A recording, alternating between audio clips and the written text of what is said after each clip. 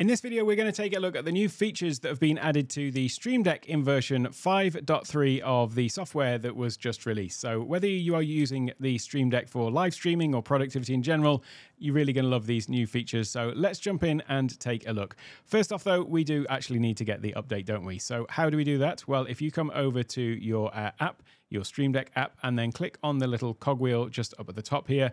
And then from the preferences screen, what you need to do is just click on that check for updates button if you are not on 5.3. anything. So any previous versions, just click on the check for updates and you'll see that there is an update available. Go through the update process and update the Stream Deck. But we're still not quite ready to go, because what you need to do then after you have done the update is go back into that same panel again. And what you'll notice is there is now also a update firmware, a firmware update, I should say, available. So just go in and click that one and that will update the firmware on your device.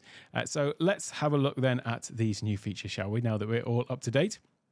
So I'm going to start with some that are actually pretty irrelevant to me, and that is in OBS Studio Integration 2.0, as they're calling it. So they've basically redone the OBS plugin for Stream Deck, and they've added in 10 new actions. And those are, cunningly, I've got them here to pop up on the screen for you. So first is the ability to pause and resume an active recording, turn on or off a replay buffer. The next one is save the active replay buffer. By the way, these are irrelevant to me because I use Ecamm Live. One feature request for Ecamm Live has been those replays. So maybe I should note these down as a feature request for Ecamm. The next is switch scene collections. Next is play, pause, restart, and so on for the media controls for a media source that you've got in OBS. Studio mode, toggle this on and off. Review to program, so send the sort of preview scene to the program window, I guess a bit like we've got preview mode in Ecamm Live. And then filter, turn on or off a filter that you've got applied to a particular source or whatever it happens to be. Take a screenshot of the current preview, and finally switch transition and set a duration. So that is what those updates are for, specifically for the OBS plugin. Now, I should just say, if you are using OBS and you're on a Mac, then I wonder, have you heard about Ecamm Live? I've just mentioned it enough times. Ecamm Live is basically live production software built purely for the Mac, and it is very Mac-like in its implementation. I did go down the OBS route, by the way, when I first started out looking to create this type of video. I pulled out all of the hair on my head and then finally found Ecamm, and everything has been absolute bliss ever since. Hair still hasn't grown back, but I'm a lot happier now that I've found Ecamm. You can get a free trial of it. As I say, if you are familiar with OBS, it does most of the things that OBS can do and a lot of things that OBS can't do as well. You can get a free trial at takeonetech.io/ecamm. And if you really like it, then I've even got a whole masterclass all about it that you can find in the description as well. But with that said, let's get back to some of these features, shall we? So back to the updates, and the next new feature is device rotation. So this is something that you'll find in the settings. If I come back over here, clicking on the cogwheel, then we've got this new little option just here. This is in the general device settings, so where you can set brightness, screensaver, all that kind of stuff. We've now got this extra field here, which is device rotation. And what that's going to do, or sorry, device orientation. What that's going to do is just rotate the buttons. So if you think about the way that you use Stream Deck, I've got mine here, and I've got it in this orientation, logo at the top with the text the right way around. But maybe you want to have this sort of like turned sideways off to the side of your computer, off to the side of your keyboard or something like that. There's any number of reasons why you might want to have this in different orientations, cable routing and things like that. Well, now you can do that. And if I just come back over to here momentarily, I can come to this device orientation, and basically you can choose standard, 90 degrees, 180 or 270. So if I come back over to my device, if I change the device orientation 90 degrees, what you'll see is all of these icons will rotate by 90 degrees. They stay in exactly the same places on the device, or exactly the same place on the device, but they've just literally rotated the icons. If I want to turn them upside down, maybe this is a good one to look at, the house for my home icon. There, it's upside down now. Turn it to 170 degrees, and then finally back to normal. So it's just rotating the way that the icons appear on the keys. Now, if I come back over to the Stream Deck app itself, you'll see that there's nothing that actually happens in the app. So if I come over here and I change this to 90 degrees, it hasn't actually changed anything on the device, on the in the app, I should say, itself. It's only changing it on the device. So that is quite a nice little feature there. The next one is the ability to resize the property inspector area on the app. And what is the property inspector area, you may well ask? Well, it's this whole area down here, down at the bottom of the device, where you add in an action and you've got this area here that you can edit the settings. So if I was to come down and find something, there's one down here that I happen to know is has quite a lot of information in it, the custom shortcut for the Zoom plugin, and what you'll see is, in a moment, there you go, it's now got this information and settings related to that particular action. But what you can see is we've got this little scroll bar here. So that just sort of be able to move down to see the rest of the details and the information in there. Previously, the size of this window down here was always fixed. And as we resize the window of the app, it was always this area up in the top that would be the one that got bigger or smaller. Well, now what we can do is if I just make this window a bit bigger, what I can do is I can just grab this center bar. I mean, it's something that I went to try immediately when I first started using the Stream Deck because you just feel like it should be able to do it. Well, now it can. So now you can see how I've resized that window. It's all fitting on our screen here nicely. And you can see that now we can see all of the information for that plugin. So just a little thing in terms of functionality, but it does actually make it a lot more usable because you don't have to worry about these scroll bars and things like that. So nice little extra little bit of functionality that's been added in there. So moving down the list, the next up is integration and support for the Corsair Voyager laptop. Why have they got integration for a laptop by a company called Corsair? Well, in case you weren't aware, Corsair actually own Elgato. Corsair make a whole range of PC streaming and gaming gear. They make PCs. They also make components and various different things like that. And they actually own a number of different companies, of which Elgato is one. And the Corsair Voyager, in fact, I can even show you, the Corsair Voyager A1600 features a built-in macro bar right at the top. You can just sort of see it over there. In fact, if I scroll down here, this is it. So where you can see between the sort of base and the screen, you've got this line of keys here. Well, these are basically all programmable keys, just like you would have on a Stream Deck, he says, knocking his Stream Deck over. And with those, basically, you can program those now in the Stream Deck's app. So what you would do is if you are owning one of these laptops, you would just come into your Stream Deck app and you would see that the Voyager would appear as the device name. So just as you can select the device in the Stream Deck app. So if I come over here, you can see here we've got the different devices. So Stream Deck Mobile, Stream Deck Pedal, Stream Deck XL. So Voyager would just appear in there as one of those devices. And then you could just use the same familiar interface, drag and drop to add your actions to your Corsair Voyager laptop. So again, I'm sure that's going to be really welcome for people who use those devices. Not one that I'm going to use, but nevertheless, nice little addition. The next new feature, though, is custom multi-action delay. Not to be confused with multi-action delay actions. Let me explain, perhaps.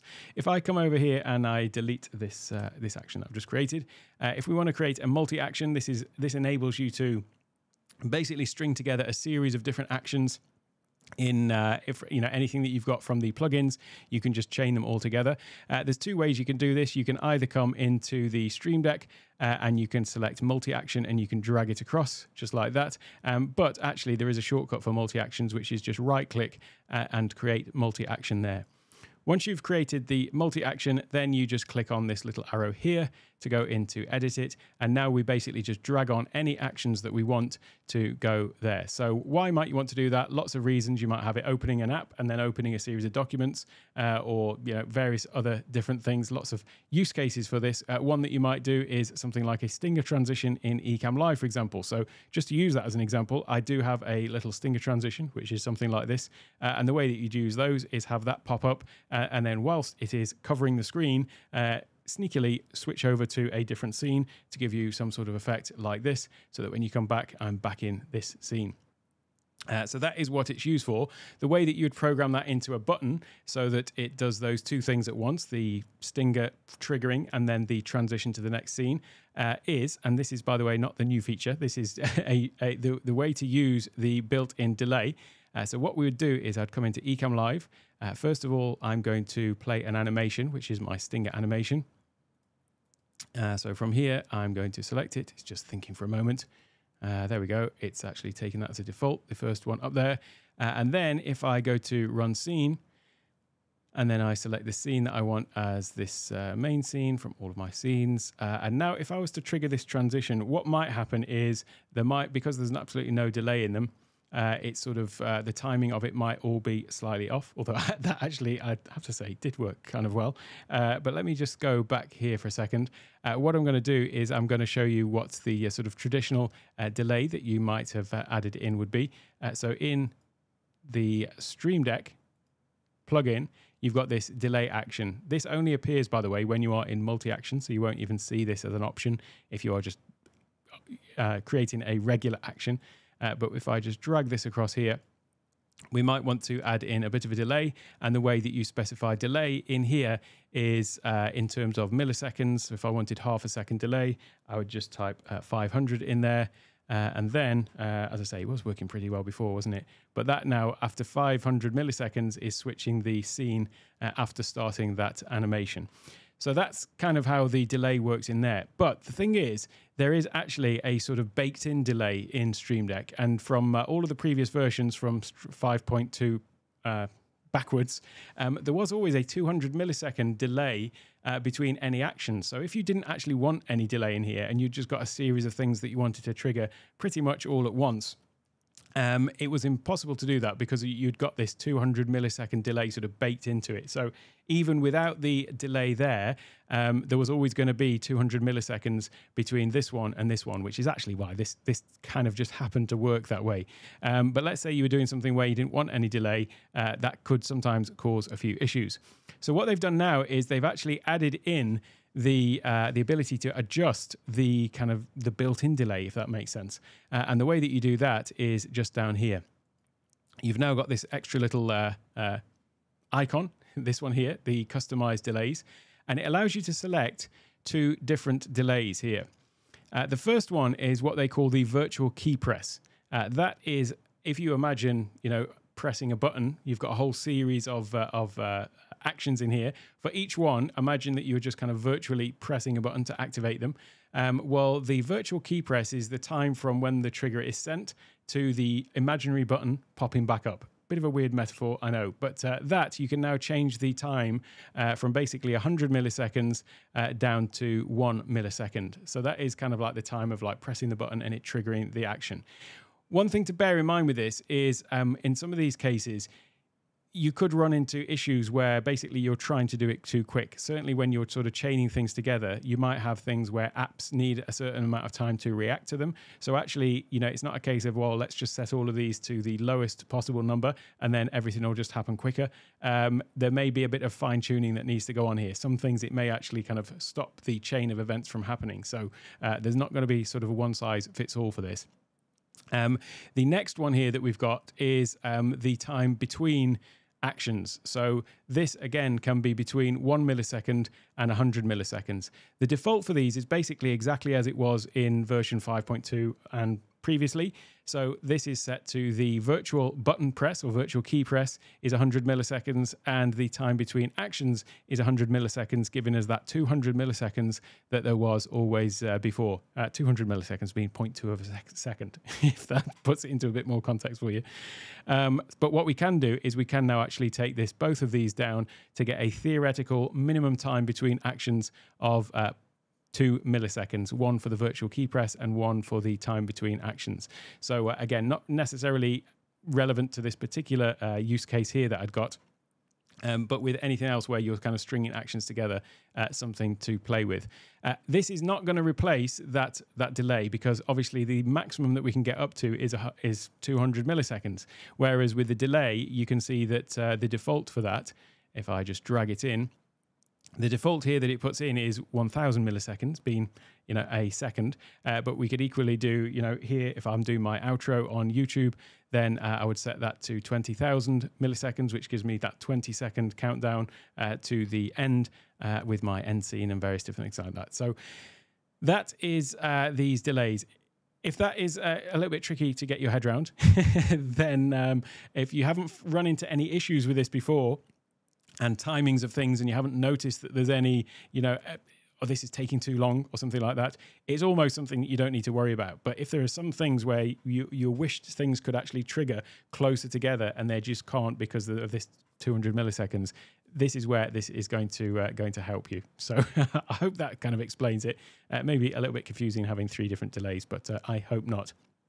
Now, if you are relatively new to the Stream Deck and maybe you're not using multi-action features or indeed many of the other great features of Stream Deck, then it may be that you might want to check out my beginner's guide to Stream Deck. And that is coming up right now, as is my playlist for Stream Deck in general. So maybe check out those videos and I'll see you in there.